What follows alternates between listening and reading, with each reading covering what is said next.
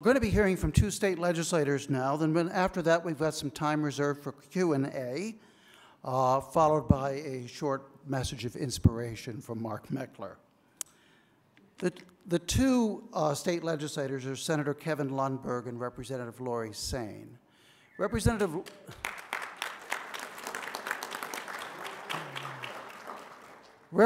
Lori Saine and Senator Kevin Lundberg have both been loyal and hardworking members of the first committee that I referred to before. Representative Saine has served as a spokesman here in Colorado for the National Debt Relief Amendment, which you heard Bob promoting earlier.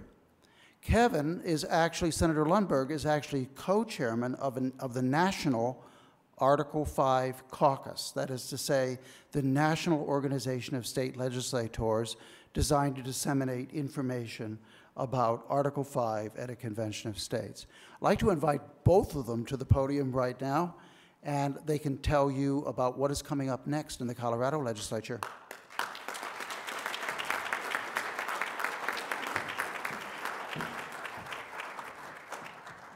I'll grab the mic first here.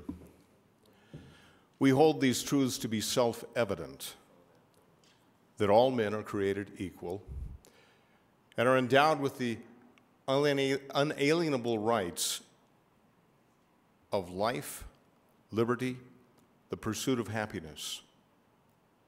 That to secure these rights, governments are instituted among men.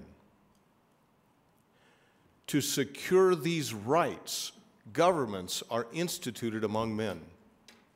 I've been a state legislator for now, I'm in my 12th year, and I have yet to see a government that's dedicated to securing our God-given rights.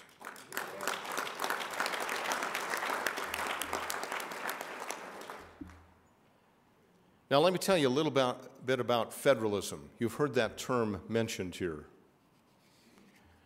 Federalism is that balance of power between the federal government and the states. It's that understanding that our founding fathers put in place that government must be balanced against itself in order to limit the authority and the power and the scope and the reach of that government or governments. Now, of course, they set the different branches of government to balance at the federal level, mirrored somewhat in the states. But the real key to limitation is the states versus the federal government. That's the concept of federalism, that the states have authority, as the 10th Amendment states, beyond everything, beyond what we find enumerated in Article 1, Section 8 of the U.S. Constitution. That's the way it's supposed to work. I can tell you, as a state legislator for the last 12 years, state legislatures are nothing more than a lapdog for Congress. Take whatever subject, Obamacare, transportation, water issues. We are subject to federal rules and regulations that limit virtually every piece of legislation that comes our way. That is why it is essential that we not accept this, that we move forward with the principles of federalism, and we utilize the tool that we were given in the Constitution in Article 5. If you read Federalist Paper number 85, the final document written in that list of arguments for the Constitution, it states clearly, it's actually Alexander Hamilton who wrote it, who said this is why we put Article 5 there, in case the federal government gets out of control. Well, the federal government is out of control. The time has come for us as states to limit their power, even as we were granted that authority within the Constitution initially. That is why Tuesday of this week, I, along with Representative Saine, introduced the Convention of the States resolution. It was today read across the desk in the Senate. It was assigned to the State Affairs Committee, which is commonly known as the Kill Committee. I don't expect it to be a smooth path, but it's the first step we're going to take back our freedoms.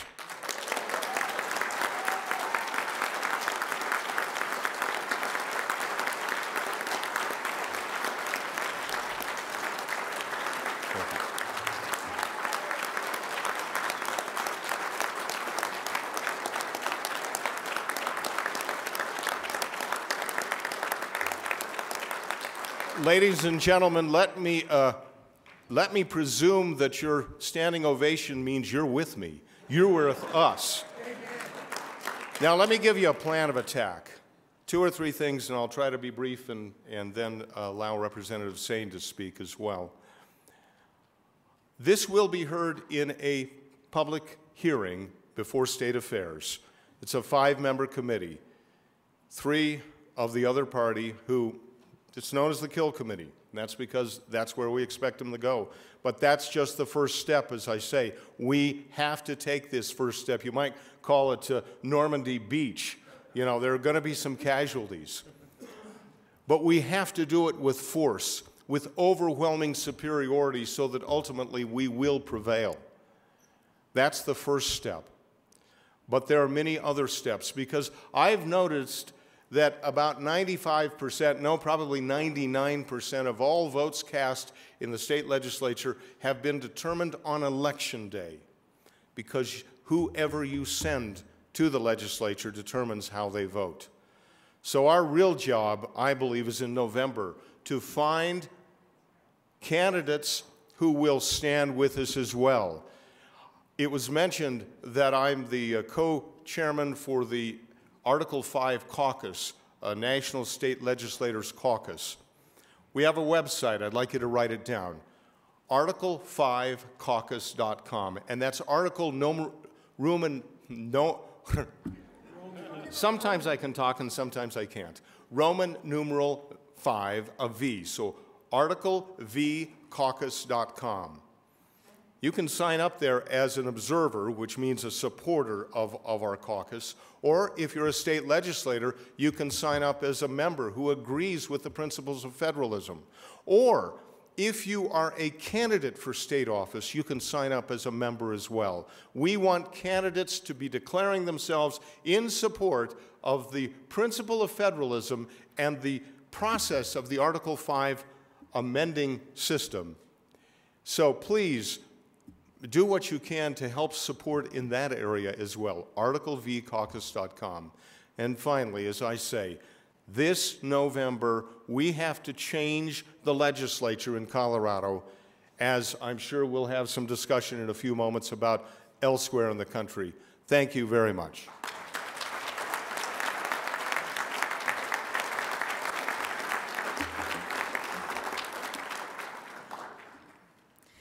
Folks, the Constitution was meant to restrict the federal government and not the states. Right. Article 5 is not revolutionary, it is restorationary. And we have sitting with us today the Founding Fathers. These are our restorationists, these gentlemen right here, and now you are included in that movement. So I want to have you all give yourselves a hand, because you are restorationaries.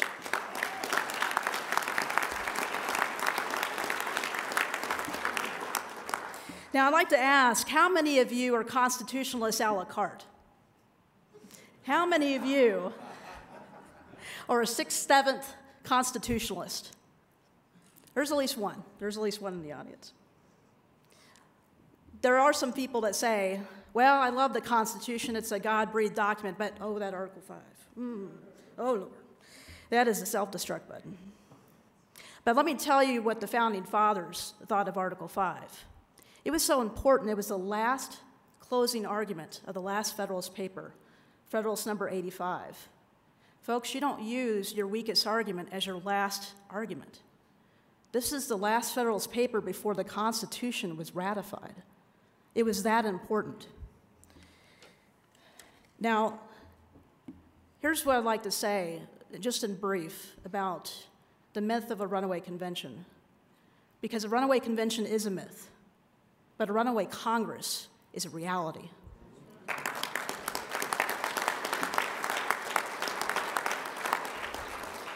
And we can tell from electing my guy, my guy's going to go to Washington and get it done. My guy's going to do it. Well, folks, we now know that Washington, D.C. will never fix Washington, D.C. They will never do it. Let me read for you just real quick that last Federalist paper, what they said. We may safely rely on the disposition of the state legislators to erect barriers against encroachment of national authority. And they took this seriously. Founding fathers often described public officials in fiduciary terms, and it was serious. This wasn't just an ideal, this is a core principle of government. And if somebody breached that trust, there was a couple measures that were used. One was impeachment, and the second was removal. So Professor Nadelson has found that since the founding era, there's been many conventions. There has been conventions before the Constitution, there's been conventions afterwards, multi-state conventions, and not one of those ran away. In fact, the commissioners may have given 5 topics, but there's always one state, one vote. And there are already 200 years of court decisions upholding Article 5. 200 years, including the SCOTUS decision, upholding the intent, the legislative intent of the Founding Fathers. And the legislative intent is important. We can read it. That was the intent, was to use Article 5. And not only is it our right to use Article 5, it is our duty to use Article 5.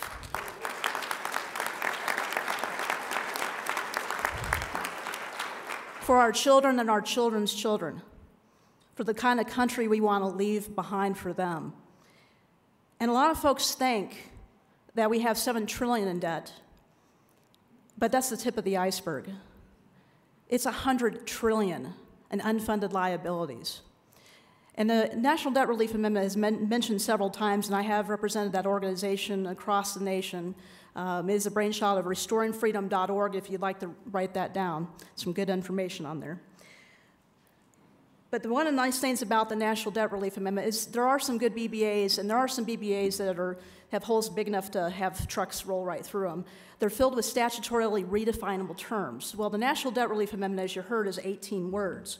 Again, those 18 words are, increasing the federal debt requires approval from a majority of the legislatures of the several states. And the word debt is used because it is all-encompassing. They can't get around it, and they can't use the Supreme Court. So essentially, this extends the power of Article 5 because now they have to come to the states, the government closest to the people, for permission to use their credit card. That is huge, folks. And in times of war or times of emergency, we can give them permission to do that. So again, I'm going to leave you with this. What kind of country do we want to leave behind? Because patriots take action. The first duty of a patriot is to be vigilant. But the second is to take action. And this was left to us by our founding fathers.